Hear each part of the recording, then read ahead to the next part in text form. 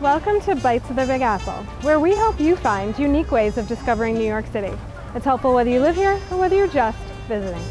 The Bowery Boys Exposed. Hey, it's the Bowery Boys. Hey. Most people that live in New York City or visit don't realize just how much history there is in these 5 boroughs. So the Bowery Boys team of Tom and Greg are looking to expose some of that really rich history through their podcast. So I'm going to sit down with them and have them tell me how they got started, what's behind that name, and maybe a few of their favorite New York City stories. So, Tom, Greg, tell me about the Bowery Boys podcast. What is it? And I really want to know the Bowery Boys name. What does that mean? What's that about? The Bowery Boys was the name of a 19th century street gang that walked the Bowery, that traveled in groups, sort of dominated the streets of the Bowery and the Five Points area. They were 19th century bad boys, just like us, obviously. And when we put it together and we were looking for a name, of course it was around the time I think that Gangs of New York, the film, had come out.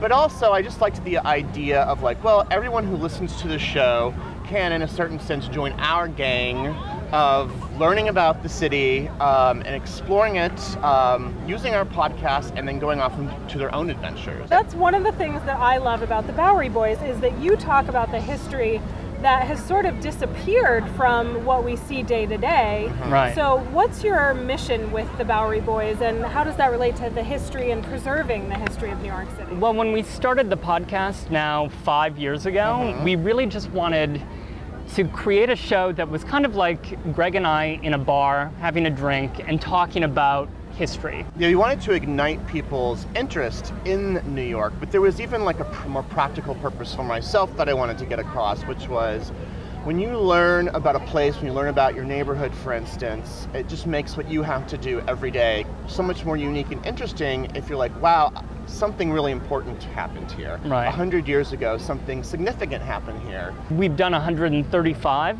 episodes now, so in the course of 5 years, so we're really learning along with the podcast. I will say that one thing that I've learned from this 5 years into it is that there are so many out-of-date, amazing books that have not been scanned by Google, that are not available online, and the New York Public Library is a fabulous resource. You have found, as you've evolved, who's actually listening to the podcast and who you're talking to. And it's not always who you would expect, right? I think that we thought that it would be mostly people in New York City listening to stories of their city, getting to know their city better. I would say about half of our listeners, and it might even be more than half, they don't live in New York.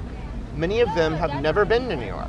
New York City has a magic to people. People just want to know about... It's not us. It's the city. I mean... People are in love with the city, all over the country and all over the world.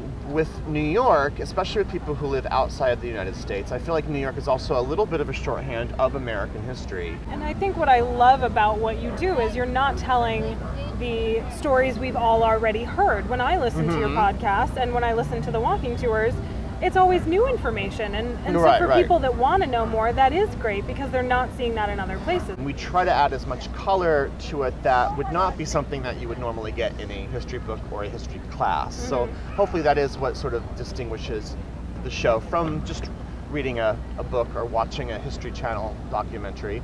I regret only that we can't record more shows more often, and that I don't have a huge staff of people to bring these kinds of things, because it's a deep well of history. And that's why it's great as a podcast subject, because we could just keep going on and on. We've done it for 5 years already, and there's no shortage of topics that are waiting to be covered. One of the things that I loved learning from your podcast is things about my favorite bar, McSorley's. I thought I knew everything there was to know.